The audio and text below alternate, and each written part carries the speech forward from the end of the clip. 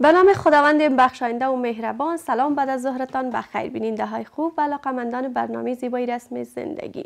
هر کجای که هستین جور صحتمند باشین و من هم خوش هستم که نیم ساعت در خدمت شما خوبان قرار دارم. آرزومند هستم تا پایان برنامه ما را همراهی بکنید و از داشته های برنامه مستفید شوین. مثل همیشه مهماندار هستیم آقای پوهندوی اکبرجان آرزومند استاد دانشگاه را با خود داریم که در رابطه با موضوعی که انتخاب کردیم صحبتایی می داشته باشیم. و موضوعی که امروز در برنامه زیبای رسمی زندگی انتخاب شده نقش اخلاق در نجات فرد و جامعه است. ای که چگونه بتوانیم اخلاق خوب داشته باشیم.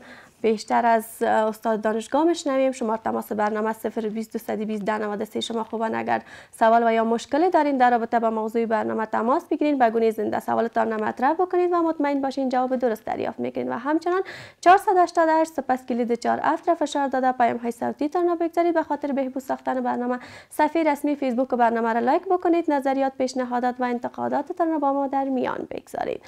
اما قبل از اینکه بحثمان را آغاز بکنیم در رابطه با موضوع برنامه پکیج آماده نشر است، البته بسته معلوماتی با هم یک جا تماشا میکنیم. در ادامه با برنامه زیبای رسمی زندگی باشید.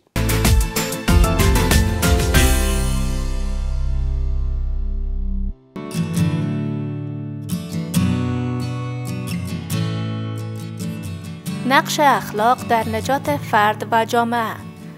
هر جامعه برای پایه و نهضت و بنای تمدن خویش بسته پایه و اصل نیازمند است که عبارتند از مادیات، روحانیات و اخلاق.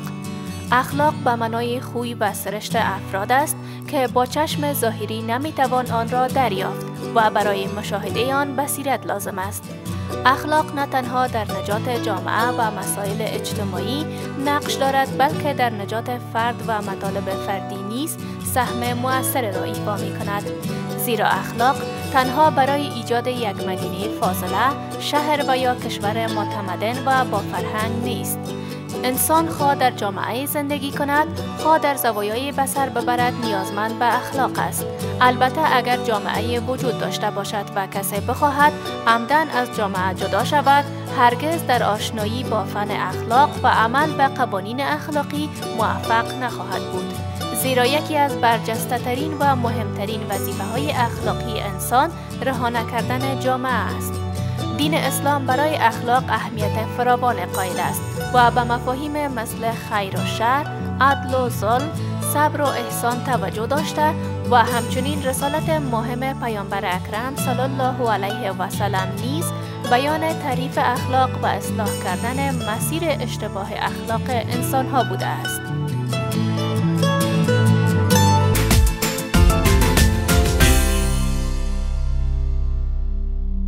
بسته معلوماتی را با هم یک جا تماشا کردیم که راجع به موضوع برنامه بود. آرزومند هستم در رابطه با موضوع برنامه بیشتر دانسته باشین. و حال هم بحثمان را آغاز میکنیم. مهمان برنامه را خوش آمدید میگیم. استاد بسیار خوش آمدید به برنامه. بعد از ظهرتان بخیر.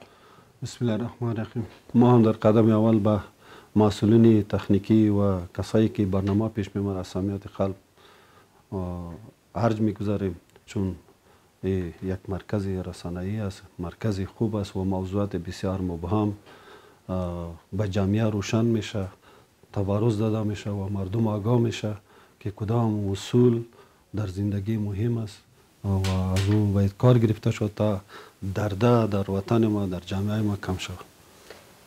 سلامت باشین استاد. تشریف آوردین. خوش هستم که شما در برنامه با خود دارم. چه خوب است که بحثمان را آغاز بکنیم. اگر در ابتدا مقدمه از اخلاق، نقش اخلاق در جامعه داشته باشیم که اخلاق چی است، چگونه اخلاق داشته باشیم، اخلاق زشت چی است، اخلاق بد چی است، بفرمایید. در قدم اول اخلاق از لحاظ لغوی در لغت چی است؟ یک کلمه عربی است، خلق و یا هم تعذیب و یا هم عادات را میگه. یعنی در طول تاریخ، در طول بشر و بشریت که در چندین دوره سر بشر تیر شده، از روز اول که فامیل متشکل شده، از بابادم علیه السلام، از بیبی حوا، اخلاق جزء صفتا و اوصاف خصوصیات درونی انسان شخصیت است. نوبینان اوصاف خصوصیات مشخصات و یا هم صفته مهم انسان داری است که باید هر موضوع در گذشته چیزی که تیر شده وسیله بدبختی شده از او باید جدا هر فرد جامعه باید جلوگیری کنه و خود کنترل کنه. یعنی راه منطق دی است که بسیار با حوصله، بسیار با روش‌های خوب، با سیرت خوب، با عادت‌های خوب، با روش خوب باید در جامعه زندگی کنه. یعنی از زشت برخورد باید کار نگیره. مثلا در اوایل وقتی که بشر و بشریت و خانواده را تشکیل میده، بابادم علیه السلام با بیاوه فامیل میشه و در این فامیل هم خانواده با اساس اخلاق تابع یک قانون در یک محیط زیست و تابع قاعده اصول میشه. یعنی از او عدول نمیکنه. نو بنان امی اصول قانون و صفتای درونی انسان مرحله به مرحله دوره به دوره رشد میکنه و بالاخره در زندگی وسیله راهنمایی میشه. فرض مثال سر یک تعداد پیغمبر علیه السلام صحیفه نازل میشه. این به خاطر راهنمایی بشر و بشریت است که از لحاظ اخلاق، از لحاظ عقیده، از لحاظ رویشه درست راه خود طی کنه و در زندگی خود باید سالم برخورد کنه. از برخوردهای منفی که وسیله تشنج میشه، خشونت میشه، از او جدا خودداری کنه. ولی در بعد از خانواده البته طایفه تشکیل میشه. طایفه هم روابط خونی مستحکم یک گروه خرد بشر و بشریت است که تابع یک قانون در یک محیط زیست و تابع یک بیرق می باشه. ولی انسان با اساس همون قاعده قانون و اخلاقی که در داخل امی گروه به نام طایفه هستند از او باید چی کنه؟ اطاعت کنه. یعنی خارج از امی اصولی که طایفه برای خود قبول کرده اگر خارج شوه باز آدم منفور میشه، تجرید میشه، رسوا میشه. بعدا مجموعه طوایف باز قبیله را تشکیل میده. قبیله که تشکیل شد این یک گروه بزرگ است. یعنی روابط خونی سوس میشه و تنها تابع قانون و کلتور و فرهنگ یکسان می باشه در یک محیط با قید زمان و مکان. این رشد میکنه، بالاخره انکشاف پیدا میکنه و مجموعه قبیله ها باز قوم تشکیل میده، باز مجموعه اقوام ملیت ها را تشکیل میده، مجموعه ملیت ها را باز ملت تشکیل میده. یعنی در یک کشور که در حاکمیت قانون با اساس تمامیت ارضی و تابع یک قانون، یک بیرق مردم جمع شده باشه، سرحدات داشته باشه، قانون داشته باشه، زندگی میکنه. باید در این دوره که بسیار مهم است باید از اخلاق خوب باید مستفید باشه هر بشر، هر فرد جامعه. بعضی اوقات بشر یعنی از لحاظ اخلاق که میگه نقش بارز داره، نقش بارز با این خاطر است که یک فرد میتونه که وسیله نجات جامعه شود. دقیقا. خب استاد اگر موافق باشین بعد از یک وقفه کوتاه بحثمان را ادامه میدیم. خب بیننده های عزیز در این لحظات برنامه وقفه بسیار کوتاهی داریم. بعد از یک وقفه کوتاه با ما باشید.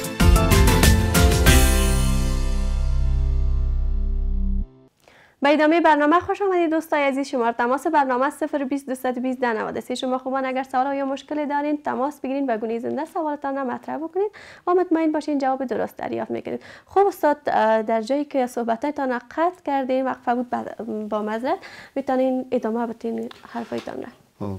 دوره اخیر ملت سازی است. ملت سازی یک دوره بسیار پیچیده بغرنج در سراسر جهان منطقه هستند. در این ملت سازی باید تمام مردم تابع حاکمیت ملی، تابع قانون و تمامیت ارضی، تابع یک بیرق و با عنعنات و رسومی که داره، عقاید، طرق مذهبی، زبانی، فرهنگی، کلتوری در مجموع باید در یک اخلاق بسیار با منطق پیش بره. چون اوصاف صفتای درونی در اینجا نهایت زیاد انکشاف میکنه.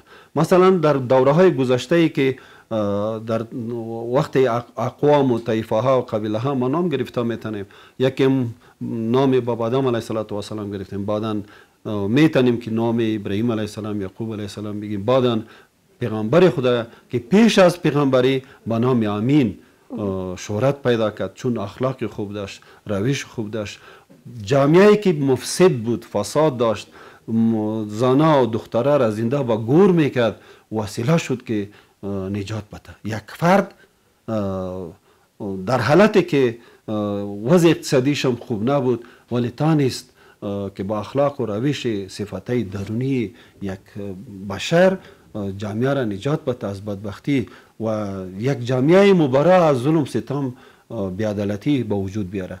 بعداً ولی میبینیم در سطح منطقه و جهان در جوامع بشری که واقعا فردی که از اخلاق خوب و نیکو و تا سطح رهبریت و که ظرفیت و کیفیت رهبریت جدا است که مردم را راهنمایی میکنه، مانند که در از لحاظ عقاید که پیغمبر علیه السلام راهنمایی کرده، فعلا یک ولسمشر یا رهبر امیر راهنما است که جامعه را میتونه که وسیله نجات شوه در یک جامعه با عدالت اجتماعی، با حاکمیت ملی، با برابری و که تمام مردم در او آرامش داشته باشه و از زندگی خوب احساس کنه که واقعا ما آزاد هستیم، مستقل هستیم و با مساوی یک بشر حق داریم که هم سر خود هم سر دیگران انتقاد کنیم ولی با اصول، بدون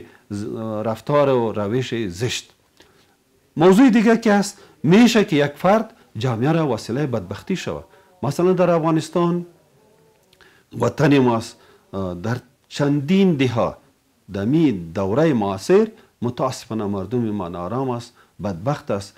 چی در رهبریت گاگا غلطی میه که وسیله بدبختی تمام مردم ما میشه.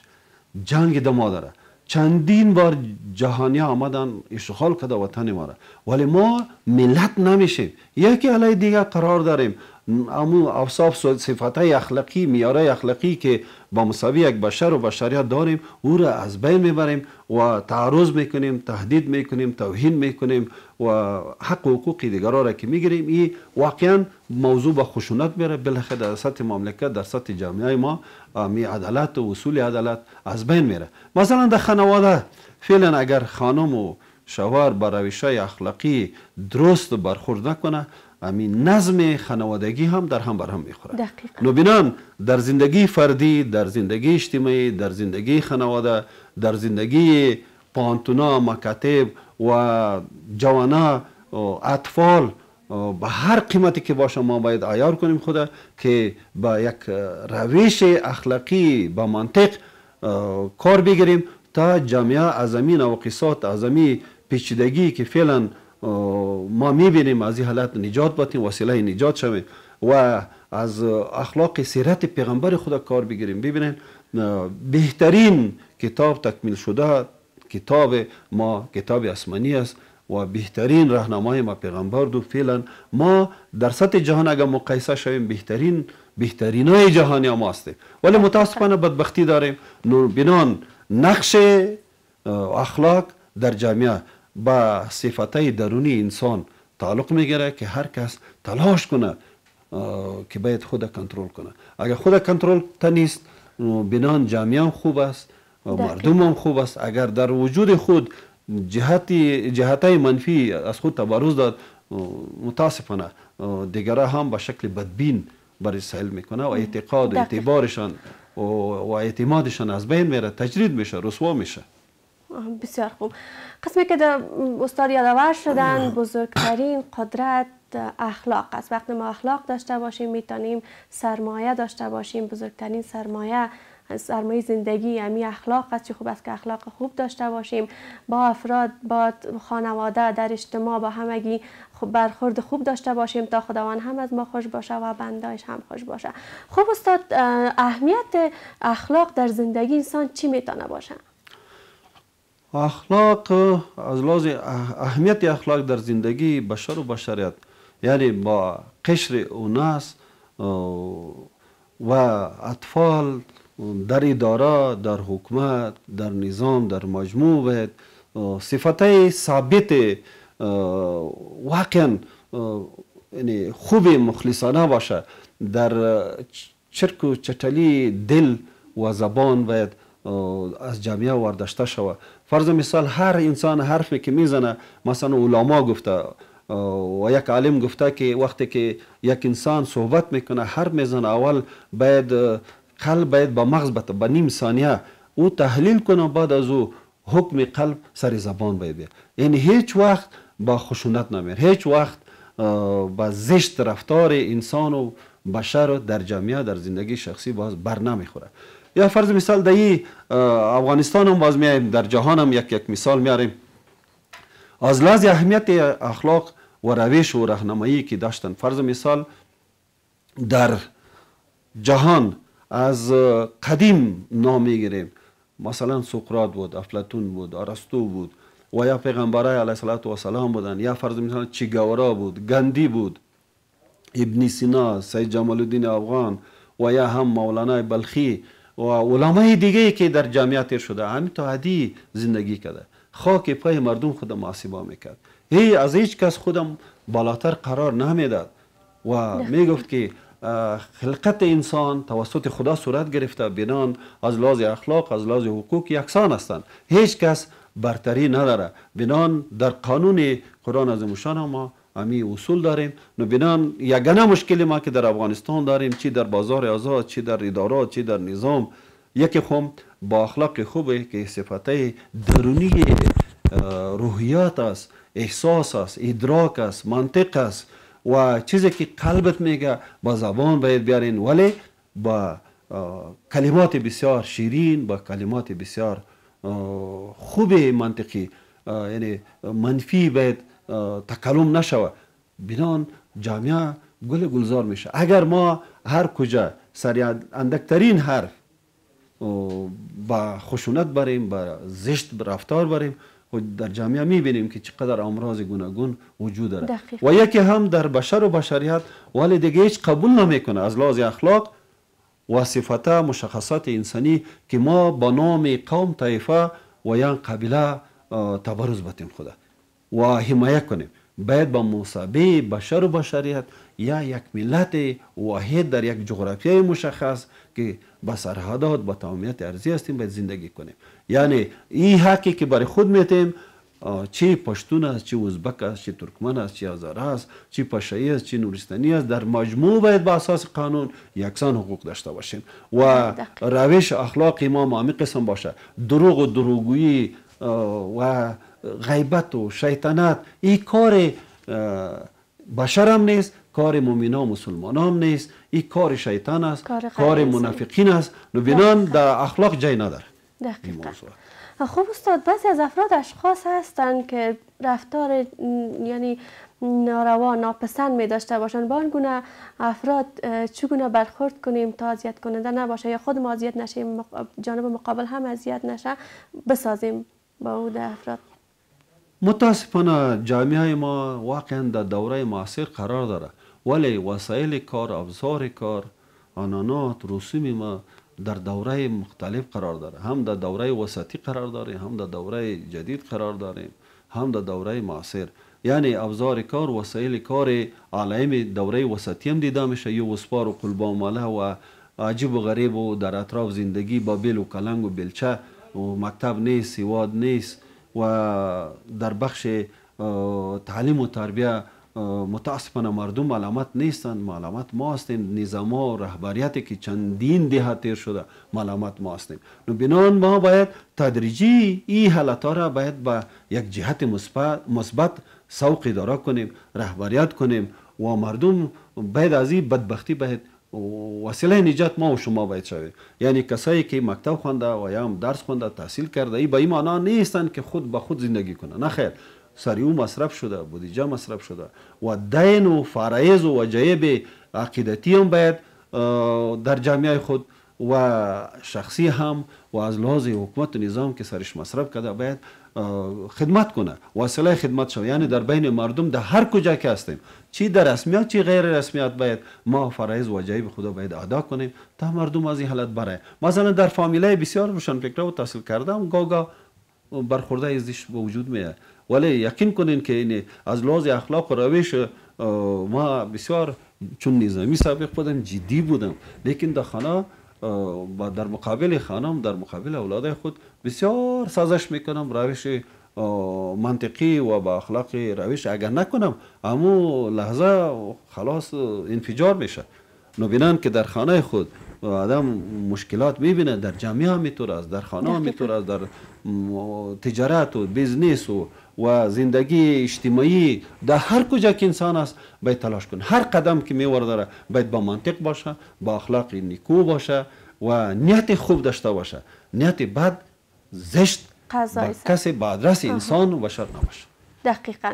خب قسمی که استاد یادآور شد، دوستای عزیز، اخلاق خوب باعث پیشرفت جامعه میشه، باعث خوشی به بار میاره. در خانواده باشیم، چی در ساحه کار باشیم، چی در بیرون باشیم، باعث پیشرفت جامعه میشه، باعث خوشی ما میشه. چه خوب است که اخلاق خوش و اخلاق خوب داشته باشیم. خب استاد، به خاطر جلوگیری از رویه زشت از کدام روش ها باید کار بگیریم تا اخلاق خوب داشته باشیم؟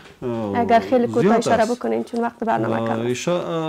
روش‌های زیاد است. مثلا روش‌های انفرادی با انسان هر جایی که یک علائم منفی ببینه باید بسیار با منطق و بسیار با حوصله مندی باید او را چی کنه، از میتودها و اقناع باید کار بگیره.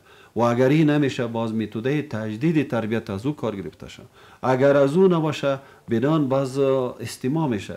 ولی در رسمیت اگر در اجتماعی نظام اجتماعی باشه، زندگی خانوادگی انفرادی باشه، او کوشش کنه اگر کسی دشنام کنه، اگر کسی یک سیلی هم بزنه باید در مقابلش باید از منطق قوی درست اخلاق نیکو سیرت پیغمبر خدا کار بگیره تا او خودش خجالت شوه در آینده تکرار نکنه. یعنی حتمی این است که یک کسی دشنام و ای هم دو چند سه چند شوه، ای خودش یک موضوعی است که باید ما مرحله نهایی اوج میرسه و انفجار میکنه. بنابراین باید یکی باید متد اقناع را در نظر بگیره، روش اقناع را در نظر بگیره و جامعه پیشرفت میکنه. جامعه استاد نمیشه، در حالت سکون نیست، حرکت اجتماعی بسیار سریع است، ولی ما با جهانی باید سیال شویم و این حالت قابل قبول نیستن. ما بدبخترین مردم جهان. تشکر از بحث بسیار مفیدتان. جهان سپاس.